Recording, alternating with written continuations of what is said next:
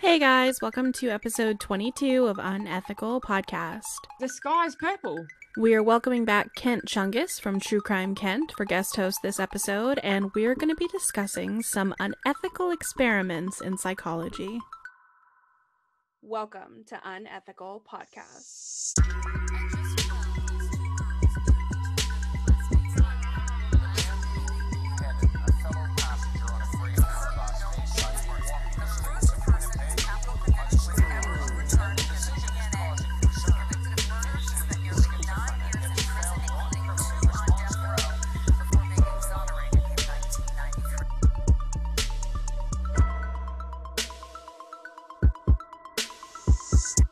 It's Psychology Week here at Unethical Podcast, so I'm finally going to put my $75,000 degree to use. Yes. Hey, we've been waiting. We're going to move away from our typical format for this one a little bit. I'm going to break down 3 connected unethical psychological experiments. So anyone who's taken a psychology course will have heard of these, and anyone who's taken an ethics class will probably know a little bit more. But one of the things about our older studies is that you kind of learn that ethics stand in the way of progress. But as a society, we respect the ethical code that goes with the research anyway, because unethical research makes all research void. So if there is no standard, what's to stop some asshat from publishing some bullshit about vaccines causing autism and allowing for a potentially catastrophic public health crisis? We wouldn't want that. No, of course not.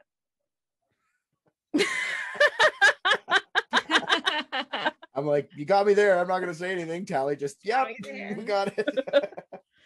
Okay, but at least the shit isn't happening anymore. So let's begin. So we're going to start off.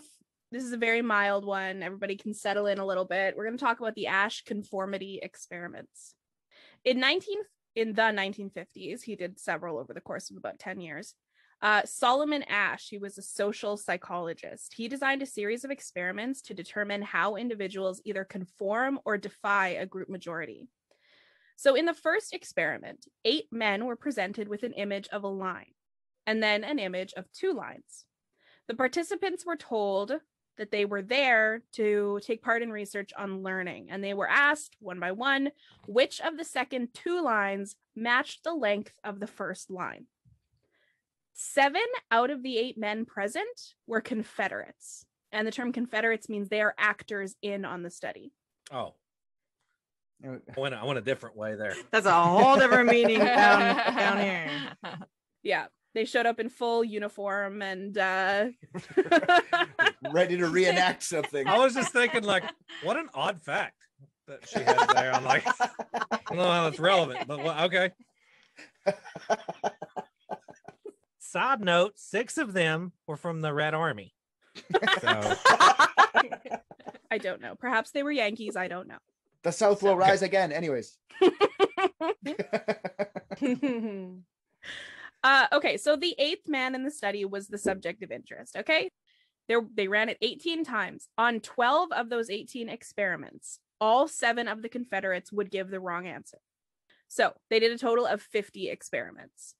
At the end, 36.8% of the participants conformed to giving the incorrect answers as well, even though they knew that the answer was wrong. The participants were debriefed after the experiment was over, and they were told what they were actually there to study, which was conformity. And they were asked if they did know the correct answer but chose to conform, and then they were asked a series of questions about themselves to determine sort of individual factors about their own levels of confidence, extroversion, whether they were a leader or a follower, things like that. So the experiment ultimately showed that most people would give the correct answer pretty much regardless of what everyone else was saying. So the experiment was also reconducted with differing rates of actors who would give the correct answer. So sometimes it would be half of the Confederates would give the wrong answer. Other times it would be, almost all of them, but maybe one would stand with this guy who knew that the answer was wrong. Sometimes they would bring in 2 participants instead of just 1, and then those 2 participants could act as sort of like, will they both conform? If one doesn't conform, will the other one still conform? So they redid this a ton of times over about a decade, and they always presented the study in the same way. It was a study on learning. I feel like this is like a TikTok challenge now. I feel like people do this on TikTok, see if they can trick their friend into believing something that's not true. I don't know. Sorry. Probably. What's this called again? The Solomon study? What is it again? What's it called? The Asch conformity experiment. Asch conformity. I'm going to start a TikTok trend. My sociology teacher did this to us once. And I was like, and I called everyone sons of bitches. And then I got kicked out. Oh, Tally. I wonder if they had done if the test subject had, if half of them had been Gothic, would they have answered correctly because they're nonconformists? You could also ask the hippies. I feel like that was a long way around to make a bad joke, and I want to apologize up front for that. I'm gonna shut the fuck up now. You have another one? Because this is in the back of that joke. You got a bad one coming now too? Because I'm working on one. I'm sure. Give me just a minute. It's coming. What do you think that you would do? Would you conform, or would you give the right answer because you knew it was right? And be honest. Oh, I already know because it happened to me in sociology class. I did not conform and I called everyone sons of bitches, and then I got told to leave. Is that a true story? This is a true story, yes. Most of what I say is true. I'd love to be like, yeah, I wouldn't conform, but I probably would end up conforming. For my answer, I'm just gonna say I like to argue, so it would have been fun to try and argue out. Like, you're gonna tell me that I'm wrong on this. Let's go. I'll argue that all day because I know I'm right. Right? We should have went to college together. Yeah, it would have been fun. Yeah, whatever. I decided to become a comedian. College is for not me. Anyways, next. Well, I once took a conservative viewpoint that I didn't even believe in a liberal studies class in college just to piss everybody in the room off. And they all wanted to fight me by the end of the class. I don't think I would have had a problem being like, y'all are fucking retarded. Like, yeah. No, the ball is blue. I'm with you on that. We'll argue about anything with anyone. And I didn't even believe what I was saying. Yeah. So I've always been an argumentative little brat. well, the only reason I did that is because I just sit back and watch this like echo chamber, like, you know what I mean? Like, it was, nobody was ever challenging anything that they had to say ever. And I just got back. That was like right after I got out of the military. So I'm just kind of like, and watching all these kids like, yeah, I mean, yeah, like everything is an injustice. Abortion, socialism. And it, like, I agree with a lot of stuff they said, but like, it pissed me off that nobody was ever challenging them. Yeah, you're just kind of like, defend your point, fucker. Exactly. That's what it was. Yeah. And then what they end up doing is just getting mad. And then I just got dogpiled. I really got dragged. But I didn't have a chance. It was 1 against 23. So sounds like every comment section on Facebook. Yeah, exactly. Yeah. Mm-hmm. Sorry. Moving on. No. That's college in a nutshell. It's like fucking junior high debate in a nutshell. But there's no debating. That's the problem.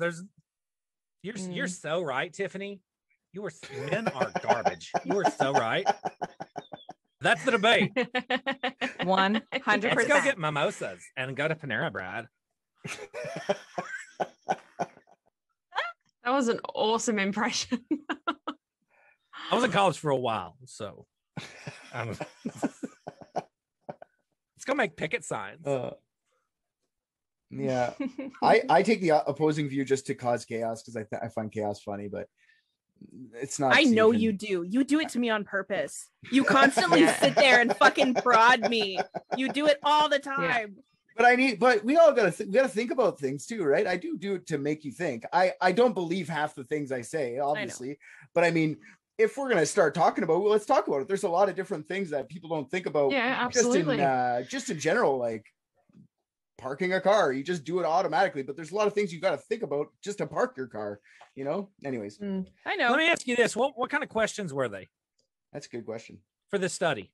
Because that's a big deal. Like, is the ball red or blue, or is it more like kind of Abstract questions. It was always the same. Which line is the same length as the first one? It was always the same. So it's like a very cut and dry. Yes, it was. There was a very obvious answer. The people who partook in it, they felt a lot of relief when they were debriefed because they were right all along.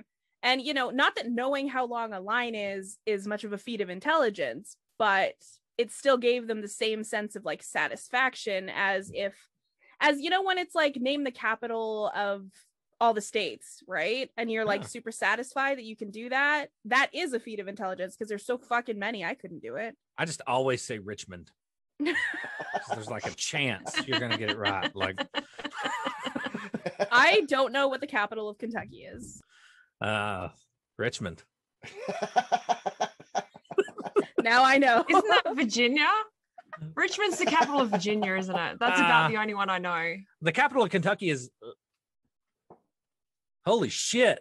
I live here. Louisville. It is Louisville. Okay. Oh yeah. Okay. Good to know. That wasn't a bit. Just for everyone listening, that wasn't a bit. He forgot. It was not a bit. That wasn't a joke. He actually did not know. What's the capital of Minnesota? St. Paul. It's part of the Twin Cities of Minneapolis. Oh, St. Paul is also the capital of fucking New Brunswick, I think. I was getting ready to say that. Or is it Newfoundland? Help me out, Richard. Newfoundland's a place. Newfoundland's another province. I know, but is it St. John is the capital of one of those places? Hang on, it's St. John's.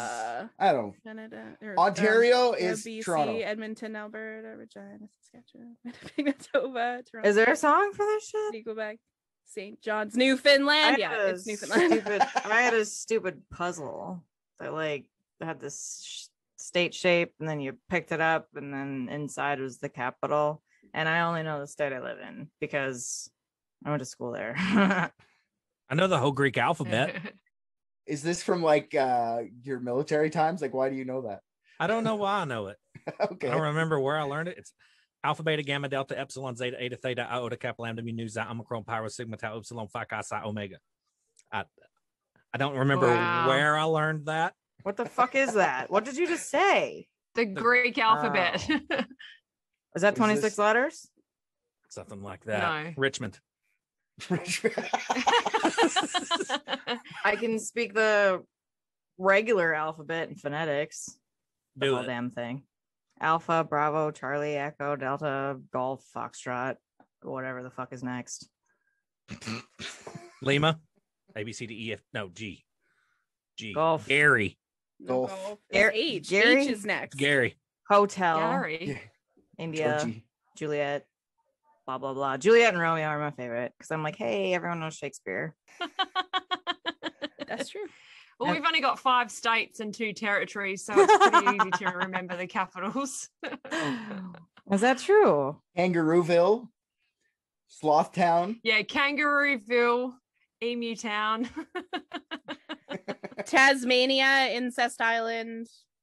So I got a question for Christy. How come you think that you would fold to this? Like, is it just your personality, or do you feel like you don't like what is it like? You don't like people arguing or whatever? You just agree so everyone. No, I would probably just end up agreeing because I'm sick of listening to people bitch. I would agree because I want to be liked. In my mind, I would know that I would be right. I do it all the time. Like, I do it all the time now. Like, someone will say something and they're just like, yeah, so the sky's purple. And in my mind, I'm like, the sky's not fucking purple, you idiot. But I'll just be like, mm-hmm. Aww. And I'll just let people continue talking because a lot of the times people don't give a fuck what my opinion is. So I'm just like, you know what? If you want to think the sky's purple, then that's completely fine. You think it's purple. Oh, excuse me. I'm getting worked up talking about it. She's so cross. Yeah, I'm getting so fuck fucking you. cross It's now. purple. They didn't discuss this. Like this, they didn't talk to each other about this. They just sat in a line, and the subject of interest was always at the end of the line, and it was just one by one. Ask you. Oh no! If it's like that, if there's no discussion between people, I would have been like, no, it's A. The line is A. just feel like I would be like looking down the line. Yeah, do they look smarter than me? Yeah. That one's got glasses. Oh, fuck. I just feel like, yeah, and they wouldn't look back at you because they're trying to keep a straight face. So I'd be like, yeah. oh, okay, I see what you fuckers. I feel like I could figure it out. Like, oh, okay, I see the line. Okay. Where is Ashton Kutcher? Where is he at? Where is he at? The big unethical no-no in this one was just simply that they were deceived as to why they were there. That is not allowed in research any longer. Everyone has to have informed consent. So the other thing that I actually was going to bring up when you were talking about TikTok challenge is, do you guys remember the Facebook video? This would have been a few years ago, and it was a bunch of actors sitting in a laundromat, and then an actual patron comes into the laundromat and sits down, and he's waiting for his laundry, and then like a bong sound would go off and everyone would stand up. And the patron would be like, I've got to look this up. The fuck? It's so good. Darren Brown does it. Oh, yeah. It's the one that he does is like they're all waiting for like an interview or something, and they're all sitting there filling out forms, but they're all in on it. And one person comes in, and there's like a beep, like a like an elevator ding or something, and they stand up, and then it dings again, and they sit down, and then before you know it, this person that isn't in on it is doing the same thing. Yeah. And then they send another person in, and then that person's like, what the fuck's going on? And then they start standing up as well. And before you know it, you've got this whole room full of people that have no idea what's going on, but they're all standing up and sitting down as it's beeping. It's insane. I've seen a video like that before where though they have elevator doors open up and everybody's standing in the elevators facing towards the back instead of the front. And they see if the person will, and they're always like, we'll stand. Yep, I know. Have you guys seen the one where it's like a car dealership, or not a car dealership, but a car like auto repair or whatever? And then there's people, there's the actor sitting in, and then one patron, and they like someone just comes in and they're like, you won a prize. So the patron, and then all of the other people just stare at him the rest of the time, and he gets so freak the fuck out, he just leaves. He doesn't even get his prize. He just leaves. Like, no, eyes freak people out. Well, we're all weirdly, from a performance side of things, like this is what you want an audience to be like, all in sync, not thinking about what they're doing exactly, except for like paying attention to the one thing. And we're all connected in a weird way like that. And watching a group of people stand up, it's the same thing as making people laugh. You get everyone laughing. You could say whatever you want at a certain point. Yes, you can. If you have the crowd in stitches, you can just say whatever and they're just going to laugh because that's what they're right now everyone's doing. And it's just part of it, whether it's hilarious or not. It's a group mind mentality with performance is what that is. That standing up and sitting down thing is just like everyone, we all are a group now. I want to be together with the group. So we're with the group. I don't care what they're doing. Nope. Bye. You've gotten into it. Whether you know it or not, Tally, this has happened to you before. It's for sure. Yeah, I laugh with you guys, even when I'm like, that wasn't very funny. This is all making me think, though. This isn't a social experiment, but there's a practical joke I seen where they had a porta shitter, and I don't even know where it was, but they had this like makeshift business meeting room. And they would wait for a stranger to go, just walking down the sidewalk to go into the porta shitter. And while they were in there, they would move this business room over in front of it so that the door to the porta shitter just opened into a business room. And they had like 12 people that would run in suits and sit down in the chairs. And they would be putting at numbers on the screen and everything. So they would go into shit. But whenever they would come out, they would just walk out into a business meeting. And they would, they would be like, and then everybody in the business meeting would just stop and look at them like they're the one that's like weird here. And half of them would turn around and go back into the porta shitter and just wait. Just hide there. God, most of this shit just makes me feel sad. I'm like, oh, that poor bastard. Yeah. So, conformity, right? It's gross. It's disgusting. Don't do it. Powerful thing. Don't do it. Mm-hmm. Yes. Don't get sober and don't conform. Okay, so the that Facebook experiment was influenced by the Asch conformity experiments. So there you go. So it's still like a modern thing that people are doing. But Asch was also highly influential to another blossoming researcher by the name of Stanley Milgram. Okay. And his research laid the groundwork, Asch's research laid the groundwork for Milgram's obedience study. So we're going to bring a little bit of heat in here now. In 1960, Stanley Milgram created an experiment where two participants would be brought in together and they would sit together in a room, and then they would be assigned a role of either a teacher or a learner, and they would be assigned these roles by picking them out of a hat. However, one of them was an actor, and in fact, both slips in the hat said teacher. So regardless, the actor would say, I picked learner. Doesn't matter, right? They were told that they were studying memory and learning and the effects of punishment on memory. They were also paid for their contribution, and they were told that they would be paid regardless of whether or not the experiment ended early. So that was the pre-explanation before the experiment got started. The learner and the teacher would be taken into separate rooms that share a wall. So they shared a wall and they could communicate with each other, but they couldn't see each other. The teacher would be told by the experimenter, that's the person who's running the study, and this person would hover over their shoulder the entire course of the experiment as well. They would tell the teacher that the learner was on the other side of the wall, hooked up to a chair that would deliver electrical shocks anytime they got the answer wrong. So the teacher's job was to read out a list of paired words, and they were just random words, right? It would be like apple, spider, ball, elephant, so on and so forth. And it was a list of them, okay? And then they would ask the learner, they'd give them the first word. They'd then give them 4 possible words that could have been the pair word.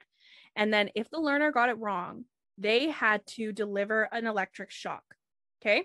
There were 30 levels of shocks that could be used against the learner. Each shock was clearly labeled based on intensity, and there were warnings printed clearly on the higher levels. The shocks ranged from 15 volts to 450 volts, which is an amount that could absolutely kill you. There were no shocks. I assume people assume this already, but there were no shocks. Mm-hmm. The learner was just acting. He just stood in a room and all he did was say answers. Anything that came that wasn't a wrong answer was a pre-recorded shock and reaction sound effect. Okay. And it was the same for every participant in the study. They all heard the exact same series of pre-recorded messages. They were triggered when the buttons were pushed on the dashboard in front of the teacher. So in the early levels of the shocks, there would be very subtle reactions. There would be like a damn it or like an ouch. But as the shocks increased, there would be banging on the wall. There would be screaming. There would be the voice saying, please stop. The voice saying, I have a heart condition. And so on and so forth over the course of all these shocks. And in the last few voltages of the intensity, there was no pre-recorded message. It was just silence. Unfortunately, not answering at all was also a wrong answer. And so the teacher had to deliver the next shock. So if the teacher became too nervous to continue with the study, the experimenter would use 4 scripted prods, and they would use them in this order. 1 would be an answer to whatever their objection was, and then they would say, please go on. 2, the experiment requires that you continue. 3, it is absolutely essential that you continue. And 4, you have no other choice. You must go on. So the scripted assurances were, although shocks may be painful, there is no permanent tissue damage. Or whether the learner likes it or not, you have to continue with the experiment. Okay? If after the 4th prod, the teacher still protested, the experiment was ended. And if the teacher went on, the experiment ended at 450 volt shock intensity. Wow. It was like a lightning bolt, right? You know, I don't know exactly. I just know that it could absolutely kill you. Yeah, getting electrocuted sucks. Yeah. You ever get a good one? You ever get a good one where you're like stuck to it? It's not good. Somebody has to like push you off with a stick. Not good. Yeah, but it has to be like rubber, like Or you know wood, what I yeah. mean? It can't. Like it Oh, can't wood be metal. too? Yeah, wood. Yeah. But what about I've like a had it. rake with metal on the end? Would it conduct back to you? Not if you're touching the wood part. Good to know. Good to know. Just in I'll case put that in someone my gets notes. stuck on. Yeah, I would. Fuck, man, that's so. Imagine like feeling like you need to do that. It's so bad.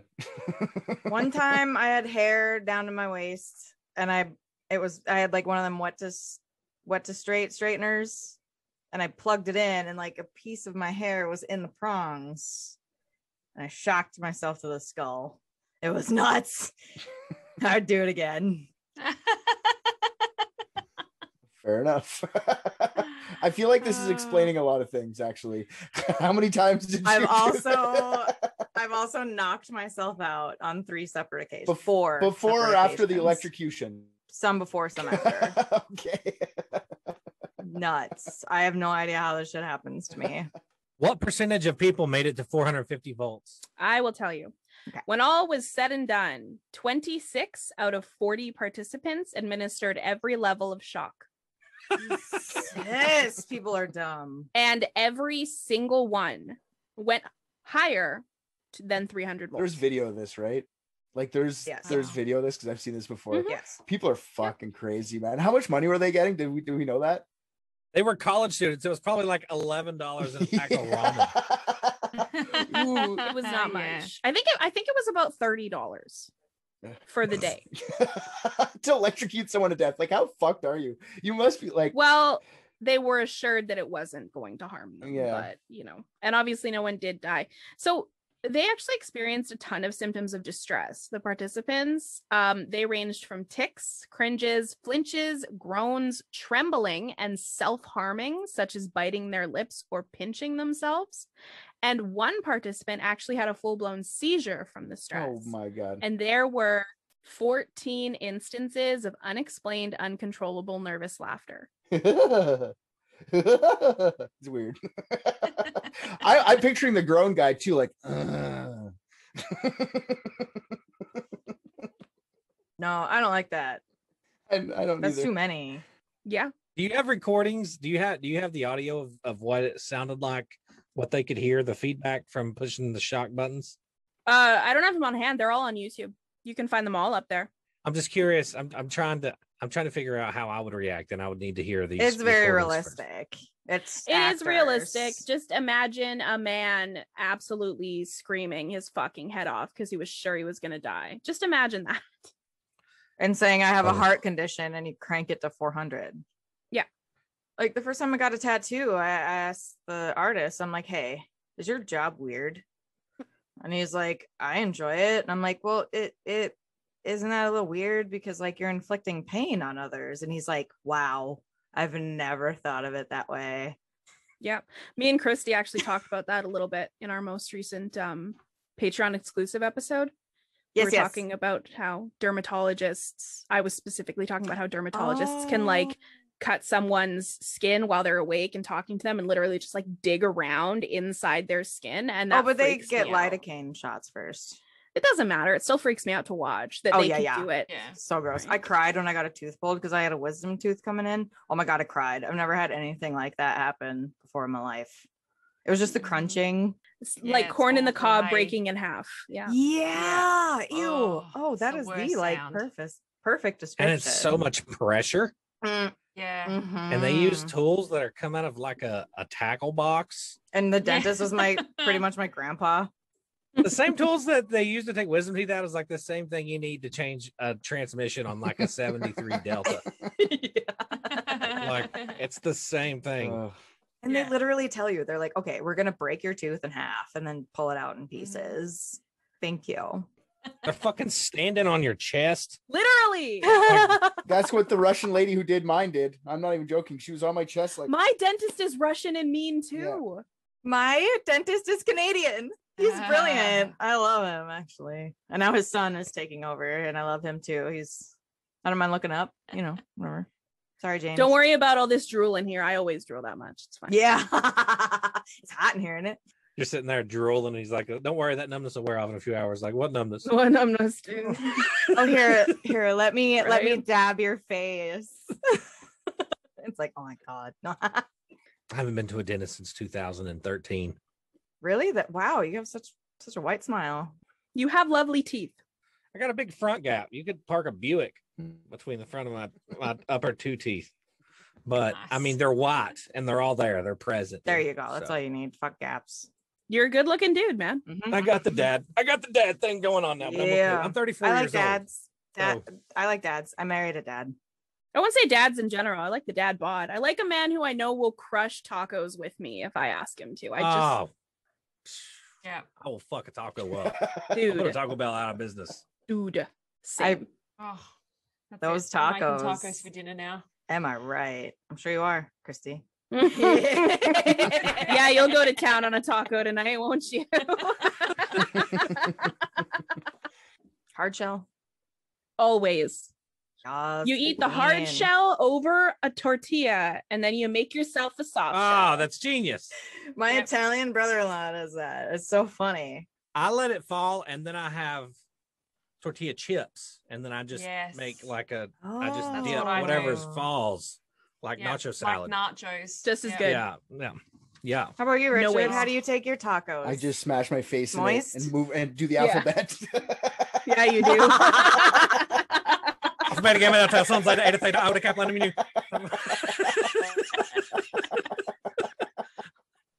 I was waiting. I was like, they're gonna ask me. They're gonna ask me. They're gonna ask me. They asked me. I liked it. Oh my god. I say B a lot. Just I get stuck on B. I'm like a motorboat. A. I just learned how long James can hold his breath because we got a hot tub.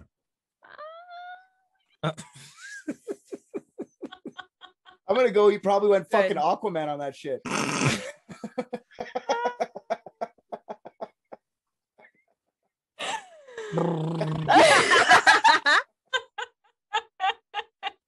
Hey, fun fact about hot tubs. Did you know that hot tubs cause this? And I always think about this when I get in one at like a motel or something, like a public hot tub. And I'm sorry if I'm getting ready to ruin the romance of a hot tub, but because of the nature of a hot tub, it causes anybody that gets inside to relax their anus, and juices from their ass get into the water. So when you're getting into a hot tub, you're really just getting into whoever's in that hot tub, their ass juice, because their anus it's like a natural human reaction. To getting in a No hot tub. way. Yeah. Have you ever got in a hot tub at like a motel and there's like a little foam at the top? Ew, yeah. Yeah. So whenever I grew up on a farm, I I used to play in the creeks all the time, and there would be foam on top of the creek water. One time I asked my uncle, I was like, what is that that I keep playing in there? And it's like, that's where the cows shit and piss, and it's the foam off of their shit and piss. And I've always suspected that the foam that's in a hot tub is the ass juice coming to the surface, like a frothy ass juice that forms in a layer at the top of the hot tub. And that's what that is. That's like getting stuck in your fucking chest while you're sitting back, and it's your boyfriend's sitting there and it's in his beard. It's just ass juice froth. It's froth. It's ass froth. Dude, I gotta get a hot tub. That was a selling point. You know, I'm always down for some anal cleansing. Well, I mean, it's just if it's just your all's ass juices, it's not like a big deal, but it is gross in like motels. I won't get in a hot tub in motels. Yeah, when there's hundreds of people in it. No. Yeah, but you can get like fucking gangrene from a motel hot tub, which I like. But you I mean, can't get herpes. I didn't. So what? So You can't get herpes twice. You can't get herpes twice. You can't get it twice. You can't get it twice. Just once. No, because cannot. once you've got it, you can't get rid of it. Oh, I've Once tried. you've got it for life, man. I thought Yeah. it was like once you get it, you just give it to somebody else, and then it's like you pass it on. We're good to go. It's like that movie Following. Yeah, exactly. Yeah. Oh god. Tag You're you're it. it, motherfucker. Yeah. Now I have to fuck someone else by midnight. Yeah. Or my dick gets sores. Hey, It Follows was a really good movie too. It was. Yes, It Follows. Thank It you. Follows Yes, It was so Yeah. good. it was It good. was No. such a good movie. I like that movie. You didn't like it? No. When that big dude comes down the hallway out of nowhere, whenever it's just like they're sitting there having a conversation and this monster, he's like 9 foot tall. Ducking under the fucking door. Oh, yeah. Yeah. I like nearly shit myself. And I was in a hot tub too. Seen So. it. It Follows was a good movie and I'll die on that hill. Die with you. I'm right there with you, bud. I remember a car that gets steamy, but I might be thinking of Titanic. Yeah, that's because that's on the case, Tally. Literally, that's literally the poster. An inch away from pulling out a penny fact just to throw you over the fucking edge. Well, I heard that if you're in New Zealand and you find a penny and pick it up, you have a good day. You have good luck all day. Did you know that every fact that he tells on that show, Penny Fact, is true? You can look them up. For sure. I know. Yeah. No doubt. Do you give him the dates in advance, or does he actually have every date? A lot of that, probably half of them, real story, half of those are pulled out of his ass in the moment. He gets the script for a TCK episode about 10 minutes before we start to record. Did you know that a pot of gold is actually a pot of pennies? So, yeah, okay. So the Milgram study, all the blatant ethical violations were not ignored even then, because the participants were deceived and they experienced a ton of psychological damage, as well as some of them even physiological damage, as I mentioned. So they were told initially in passing, as I said, that they were free to end the experiment anytime, but every indication afterwards was that they were not free to do anything except continue. So this study was actually replicated as recently as 2017 in Poland, and the results haven't changed. People aren't, as much as we want to believe we are, people aren't any more woke now than they were then. So the results of this study have actually been used quite frequently and effectively in the legality of war crimes. Most frequently, of course, the Nazi hive mind. How they could do the horrible things that they were doing to other people when they themselves were just people, right? So, speaking of obedience, from the Milgram study was born the Stanford Prison Experiment, okay? And the Stanford Prison Experiment is going to give you the kind of heartburn that makes you want to die. For the listeners, this might actually be one you're the most familiar with. There was a dramatized film adaptation that was released in 2015, and that film was actually highly regarded. The movie's well done, yeah. Okay. Well, in August of 1971, Stanford psychology professor Philip Zimbardo spearheaded what would have been a 2-week simulation of the prison experience. His goal was to see the psychological effects of being both a prisoner and a guard in a prison. So I can see the intrigue here, but I can't see the purpose. He never presented hopes of this being used to improve safety for the guards or efficacy for the prisoners. He just wanted to see.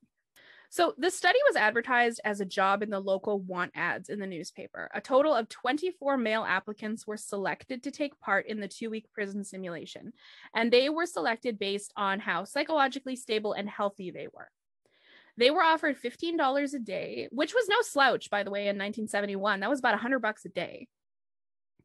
And the conditions were that no one with a criminal background, mental illness, or medical issues could take part. The experiment was conducted in the basement of Stanford Psychology Building, and great measures were taken to make it feel and look like a real prison. And great as they could be. I mean, they built legitimate cells that you couldn't escape from and shit. But at the same time, isolation was a closet and their yard was a hallway. You know what I mean? The guards were given instructions before the study not to harm the prisoners or withhold rations, okay? So they were all given uniforms, wooden batons, which they weren't supposed to use. This was just a status symbol and not a tool. And they were all given mirrored sunglasses, and they gave them those to encourage anonymity, right? They're all dressed the same. You can't see their eyes. It was supposed to make them figures and not people. They gave him a fake mustache? This was the 70s. Yeah. They already had mustaches. I was going to say that if you all look like Burt Reynolds, people will Burt Reynolds with a stick, people will respect you. Now he's the country singer, right? No, darling. Oh my gosh. He was a football player. Oh, I love hockey. I hope he gets a goal. I hope he shoots a basket. All right. So Anyway. Oh, God. He was an actor. And Christy falls for it. Everyone. You just got operator. The guy that sings with Dolly Parton. Roger. That's Kenny Rogers. Roger Kenny. Roger Kenny's. Sounds like he sells Chevrolets at a fucking Toyota dealership. Come on down to Roger Kenny's. Come on down to Roger Kenny's. Got Better to when he know says it, when fuck. to hold 'em. Know Know when when to to fold fold 'em.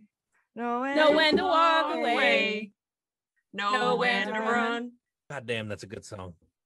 That's That's Roger Kenny's, yes? Yes, Yes. darling. Yes, it is. Okay. Put me on trivia. It's time to go on trivia. So they all had mustaches, sideburns, etc. Okay. Mhm. Okay. So they were instructed to use boredom, lack of privacy, and their position of power as a means to make the prisoners unhappy.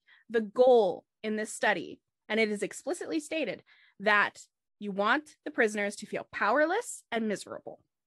Much like a guard. Kind of. A little bit. So the prisoners were given smocks with numbers on them, and Zimbardo called these smocks their dresses. The caps that they wore were made from women's nylons, and it was to simulate the shaven head of a prisoner. They were also given rubber sandals and a chain that had to be worn around their ankle at all times. And that is literally it. They were freeballing it under their dress. Wow. Zimbardo gave them these accessories, whatever that he gave them, because he wanted to speed up the feeling of emasculation and humiliation that prisoners feel. And because it was a short time frame, this was the best way to make that happen quickly. The guards were told only to use the numbers to identify the prisoners. So in true dramatic fashion, before the experiment started, the prisoners were arrested at their homes by real police officers, by the way. The police force also took the volunteers in for fingerprinting, mugshots, delousing, and strip searches. And then they were marched into their cells in the basement of the Stanford Psychology Building. Each cell held 3 prisoners, and these roles were split evenly and randomly, and they were given just a cot each. And that was all that was in their cells. And they spent 24 hours a day confined within their cells. Or at least that was the standard, was to be confined for 24 hours a day. Things changed. So there was also a closet that was designated for solitary confinement. And this was before the experiment started. So that was a tool that was offered to the guards already. And there was also a small corridor, which they called the prison yard. And that ended up being a reward for prisoners who were obedient. So the guards worked in 8-hour shifts, and it was 3 guards per shift. And the guards were given comfortable areas to rest and relax, and they were allowed to go home when their shift was done, but the prisoners stayed in the prison at all times. There were 9 prisoners and 9 guards, and each group had 3 substitutes so that the experiment could continue if someone had to abandon it. Zimbardo acted as the superintendent, and then one of his undergrad students took on the role of the warden. Any questions, concerns, thoughts before we get into what happened? Did they get paid the same, the guards and the prisoners? Do you know? My thought, I looked it up too, because I was like, if they're there 24 hours a day, they should get more pay. Yeah. Nope. Same Same across pay. the board. That sucks. Did they pick to be I already know the answer to this, but did they pick whether they wanted to be a guard or a prisoner before they started, or did they just go like randomized, take 18 people and went, you, like picking a baseball team, you know, and you go like, I want him on my team with the guards, or like how do they pick who, what? It was random selection. I assume because of the technology then, it was literally just picking names out of a hat kind of thing. That being said, there were actually people who did specifically request roles, including prisoner. There was people who did actually want to be a prisoner, and their requests were irrelevant. I feel like Zimbardo had an inkling of what he was getting into because he assigned uniforms to both. Like, why not put one in plain clothes? It was supposed to simulate the prison. Yeah. I feel like he knew what he was doing. He just wanted to see. And how are you going to know except to make it as realistic as possible? And like when they went in there, were they prisoners? Like, did they do like the perp walk thing into the cells, the whole shebang that way? Or yeah, they walked him in butt naked. Do they have to squat, turn their head, and cough? Yes, they did. They do those. Wow. I did that once. I used to have to do that all the time to inmates. It was the worst part of the job. Oh. Tell us about that. Yeah, tell a us little more. bit. I was waiting. Nothing else. That's it on that one. If you've seen one asshole, you've seen them all. I'll tell you that. Yeah, did anything interesting ever fall out? No, I never really found anything interesting. It was, and the worst part was I had to strip search and do the turnover, bend over and cough thing to like the work release guys. So they would go out and weed eat and mow in like 100-degree weather for 12 hours. You got the SWAS draft. Yeah. And there'd be like 65-year-old dudes that have been doing meth for 40 years. And then you have to look at their asshole with a flashlight because you can't just look at it. You got to take a flashlight. So it's like, I'm not enjoying this any more than you are, guy. Like, Look, I'm as interested in anuses as the next person, but I actually meant to tell us a little bit about being a prison guard. yeah. I think Celeste is an alien. Probing is where it's at. That's all I'll say on the matter. You know, all those assholes, I never saw anything interesting. Not once. They pretty much all look the same. They do. They do. They do. I lose sleep sometimes to this day. Lots of anal juices and no hot tub. I may have lost more of myself doing that job than I did in that trailer when I was 11 years old. That's how traumatizing that was. I'd be so mad if I never go back in my hot tub that I just got. Oh. I'm sorry. I should have told you that. If you and your boyfriend will just clench the whole time you're in it, Clench. You just gotta clench. Don't breathe. So anything else about being a prison guard that doesn't have to do with, okay, I know a lot of it is buttholes, but like anything? One time one of the inmates started a fire. And do you mean just in general or like weird things that stand out in my head? No, like what was like, I want to know what it was like to be a prison guard, like your day to day. There's not really a day to day because you might come in on one shift and there's a guy tied up in a chair, restrained, spitting on everybody and calling and telling you they're going to kill you and your family. And you might come in the next day and it's just quiet and nothing's going on. That's kind of what I liked about it. You never really knew when shit was going to go down, and when shit goes down, it really goes down. Like, kept you know, on your toes, and it was kind of fun. It was exciting, but that got I did it for about 4 years, and after about 2 years, it got old. It got to the point where, like, you know, the first 2 years, somebody's kicking a door. They're kicking because if they want to fight, they'll start kicking their cell. They call it being on the door. Start kicking the door. They're ready to fight, and it's like, all right, well, you put your gloves on. Like, okay, he's. They get bored. That's what it is. And I get it. So but they're not going to win. Like, even if you whoop my ass, there's 3 other guards that are just going to, you know what I mean? Like, you're not going to win. But they just get bored. So for the first 2 years, that was exciting. You would hear a foot hit the door and you're like, uh-oh, things are getting ready to get fun. It's going to get fun. But after 2 years, people start kicking on the door and you're like, come on, Larry. Trying to enjoy my go-gurt, you fucker. Larry, let's not do this. Let's not do this. Let's have a good shift. Let's just keep it quiet. You don't want to do this. I don't want to do this. You're not going to win. We have weapons, Larry. Like, yeah. Trying to eat my yogurt, Larry does want to do it. Larry does want to do it. He does. And it's because, I mean, what else does he have to do? He doesn't have, and some of them guys don't have anything to lose. The only thing I did enjoy the entire 4 years was when pedophiles would get their fucking heads caved in. I enjoyed that a lot. Yeah. Okay. We got to get through this because we still have to do the second episode. I'm actually really enjoying this. You want to stay for part 2? No, not that much. No. So, the first day of the simulation was mostly just the groups becoming acquainted with their roles. So after this first day, the guards were taken aside and they were offered some new information. And this was information that the prisoners were not involved in the presentation of. Okay, so they were told that they weren't tough enough.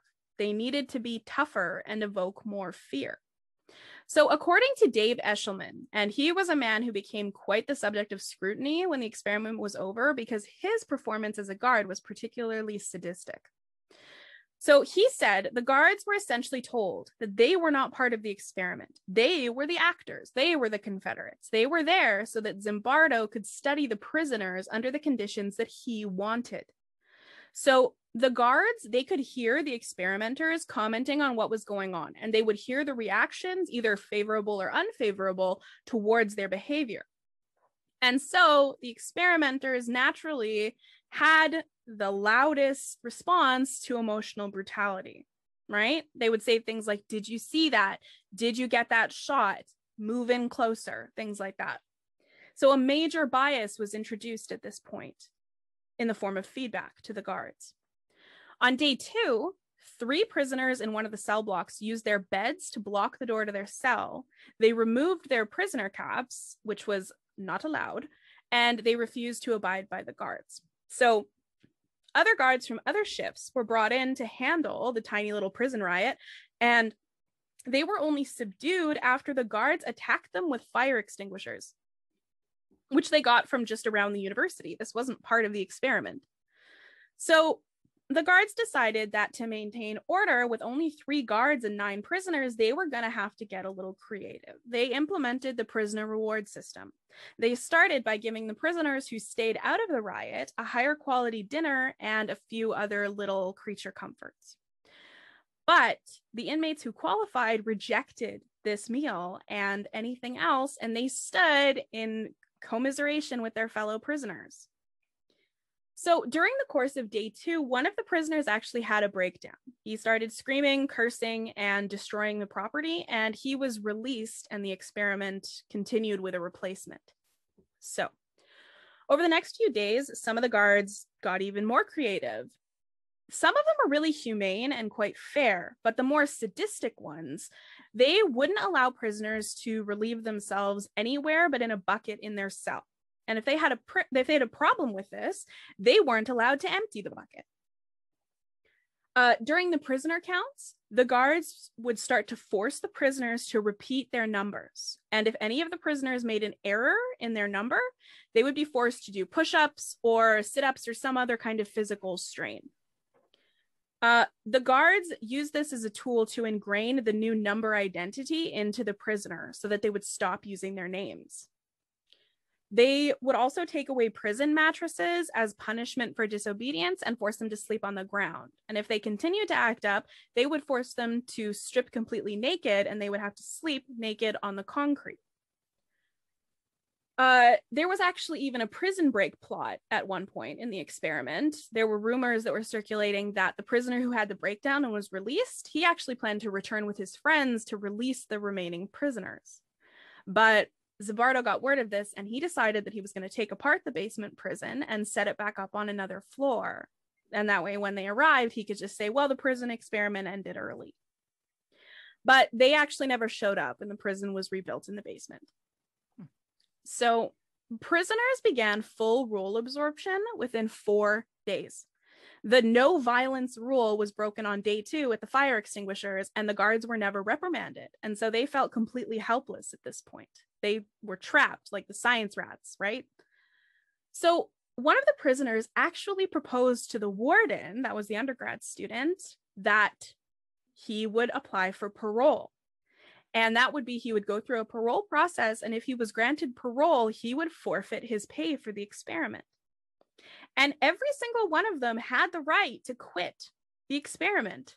Yes, they would get some resistance probably, but they could leave. There was actually nothing stopping them from leaving. But the guards had them brainwashed so effectively, then rather than walk out in this situation where he's face to face with the warden in the warden's office or whatever, that he asked for parole and was willing to go through the 3-day process or whatever. Okay. So a new prisoner was actually introduced midway through the experiment, and he wasn't beaten down on the same timeline as the other prisoners. And so he was immediately concerned about the well-being of all of the other prisoners.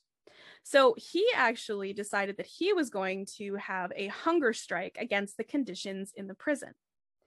And he was punished by being put in solitary confinement, which was the closet. And the other prisoners were told that they were to stand outside the door, bang on it, and scream at prisoner 416. That was his number. And this was what they were supposed to do with their yard time. And they would be rewarded if they did this task. And they did, because they were entirely submissive to the guards after only 96 hours.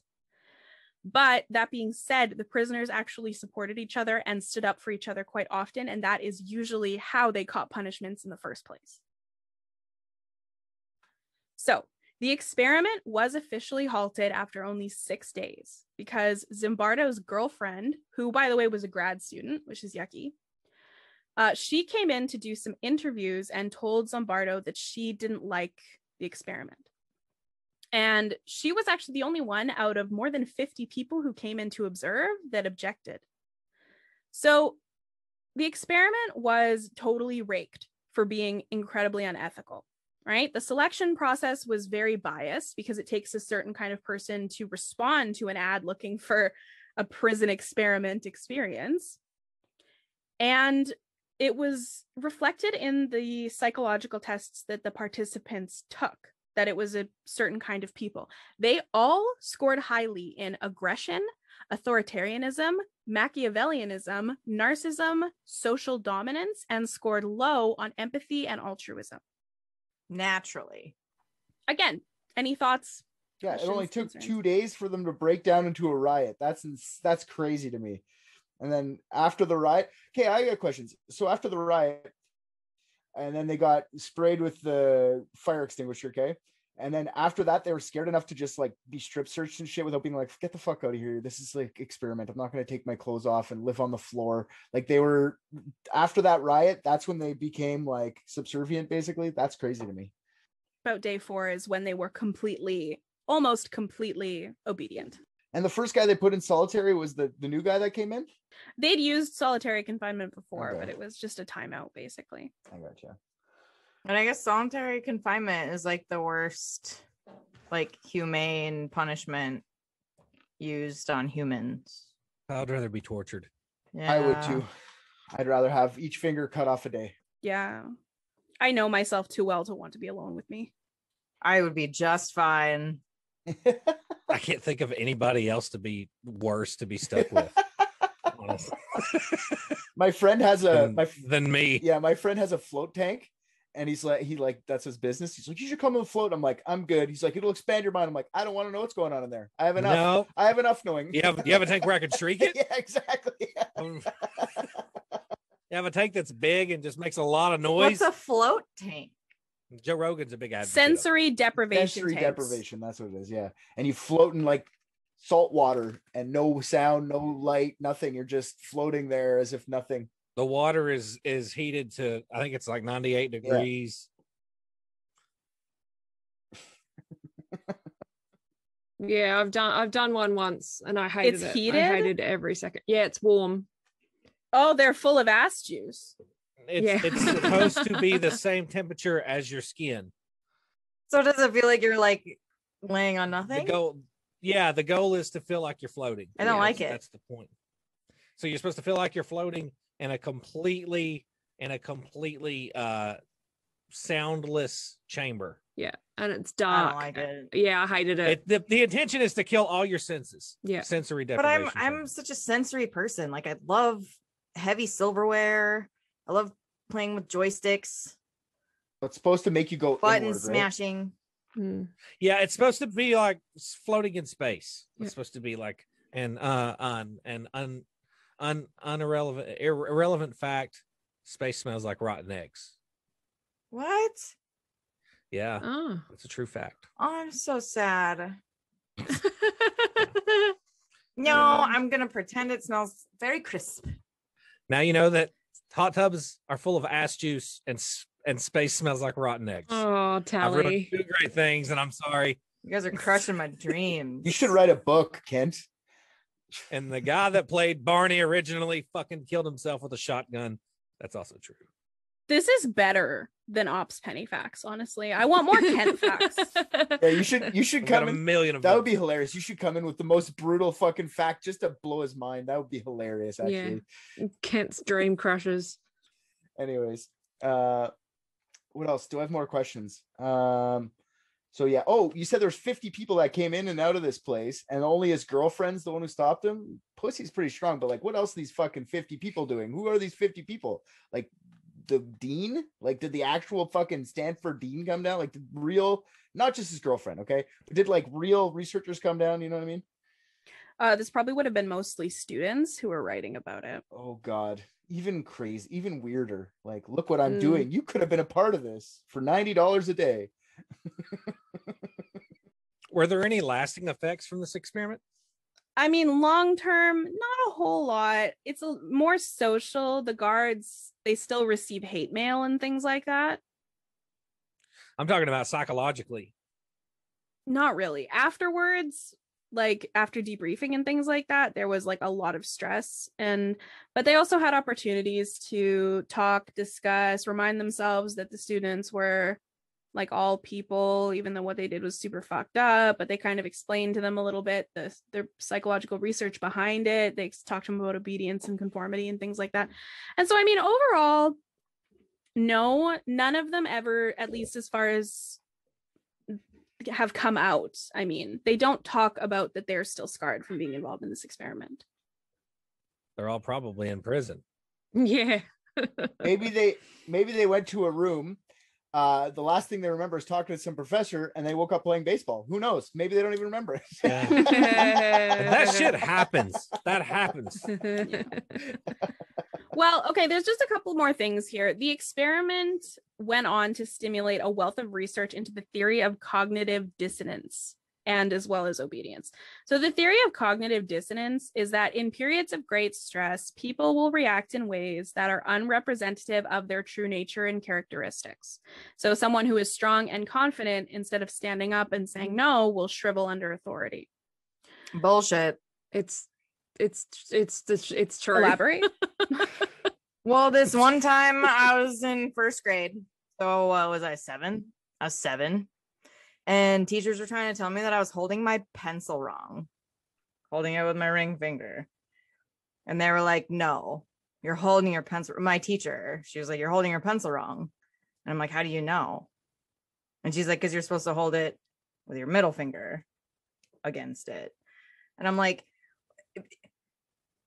Trey isn't holding his pencil the same way as Sarah, and Sarah doesn't hold her pencil the same way as you. And then they tried to make me put this triangle grip on my pencil to like force me to write the quote unquote correct way. And I was like, no, not doing it. Fuck off. I'm 7. That's a little bit different than having all of your like human rights violated, but yeah. Yeah, tomato. Yeah. Yeah, no, I agree. Fuck that guy. Fucking Leonardo DiCaprio, Leonardo da Vinci, whatever. Yeah, exactly. Same diff. Leonardo, the Teenage Mutant Ninja Turtle. But then, just, all sorts of peer pressure bullshit. I'm like, nah, I'm not going to do it. And just the ridicule that comes along with that. I'm like, yeah, I'll just watch you do it. Well, most people didn't conform in these studies. So the cognitive dissonance thing is just periods of like literally extreme stress. Sure. So anyway, this study actually also led to policy changes within the US justice system. Not big ones, but this was the thing that made them stop housing youthful offenders with adults while they awaited trial, which is not a bad thing. Wise. Yeah. In 2001, this study was actually replicated with one major difference. The guards were not given the goal of making the prisoners unhappy. They said that their job was to make sure the prison runs smoothly. But in this experiment, because there was no fear, the prisoners actually became a collective unit almost immediately, while the guards were never on the same page about anything. And within a few days, the prisoners had taken complete control over the simulated prison, and they broke in and occupied the guards' quarters. Nice. Do you ever watch like World's Toughest Prisons or anything like that? And they go to like the Brazilian ones, and all they do is they go like here, buddy, you go hang out with this guy. He's an inmate. He killed like 17 people, but he actually runs the prison. We just make sure this place, no one escapes. So I feel like that's what's happening. They just stay on the perimeter and they let like the biggest gangster ever. It's the same. They made the Brazilian version of the old one. The first one was like the North American fucking version of it. Yeah. So that's really it. I think a lot of this research has come in handy and has the potential to come in handy. Yeah, that's the thing about unethical stuff that like research, especially like think of like what the Nazis did. They didn't do very much nice stuff, but they fucking advanced a lot of medical research and shit just by being assholes, right? Sure did. Whether that's okay or not, we've been benefiting from it for a long time, right? So same thing with military experiments, right? MK Ultra and stuff. Yeah. Have you benefited from MK Ultra except for like the Bourne Identity movies? Project Paperclip. Well, the field of interrogation and torture certainly has. Oh, I guess so, yeah. So, I'm sure that's prevented a lot of like terrorist attacks and shit if we want to get really down into the nitty gritty. Because they say that MK Ultra kind of started like the hippie movement because the government put acid onto the streets, right? Now, some of these guys that went through the MK Ultra shit were like having a blast with the acid. They're like, this stuff's awesome. And they were just getting it from the government. No, I know, but not everybody was damaged from this. Some people were like, and then they left the experiment and were like, we want more of that. And it kind of like flooded the streets after that. Who was it? Okay, it might have been on one of the crazy talks that I was listening to, but somebody said, he was like, yeah, the hippies just welcomed the Vietnamese vets back. It's like, no, they booed them off stage. They spit on them. Yeah, they did not welcome them back. Which is all the more sad when you consider the fact that 60% of them didn't even want to be there in the first place. They didn't want to be there. Forrest Gump. If no one understands it, watch Forrest Gump. I love that movie. Drop them into the goddamn forest and watch them run. Viet fucking now. Yeah. Like, there was this guy talking up there, and boy, did he like to cuss. Talking about that guy that was giving the speech. When he's in Washington. Yeah. Viet fucking now. My favorite part of that whole movie is whenever he's like, Jenny, I think you should just probably come back home to Greenbow, Alabama. Whenever Jenny's a dick. She was a piece of shit. Yes. Yeah. She just gives him AIDS and says, fuck you. Gives him a kid and then dies. Yeah. Well, let's be honest. He probably has AIDS too at this point. After that, no. Oh, for sure. Yeah. Yeah. So she gave him AIDS too, and a kid, and then dies, and then leaves. It wasn't AIDS. It was Hep C. Was it Hep C? I thought she died from AIDS. I thought that was the reason she died. No, writer said it was Hep C. Well, he didn't do a good job at conveying that in the movie, because up until 3 seconds ago, I thought Jenny died of HIV, and I've seen that movie 417 times. But the writer said it in the special commentary because of her shooting up drugs. Yeah, it was her drug use that gave her Hep. I can give you AIDS too, but listen.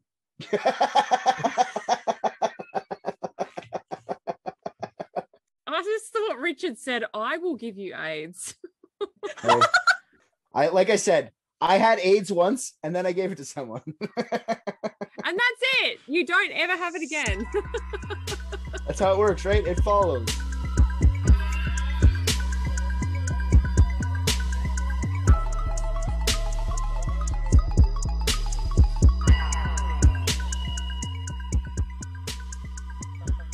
Hey guys, thanks so much for listening. Head on over to our Facebook and Instagram to join in on the conversations about all things unethical. Just search Unethical Podcast. You can also find us on Patreon, where you can get access to all of our super awesome content, uncut videos of our discussions, and early release of all the episodes. We are adding fun stuff all the time, so you should definitely come and check it out. Thanks again. We appreciate all of you.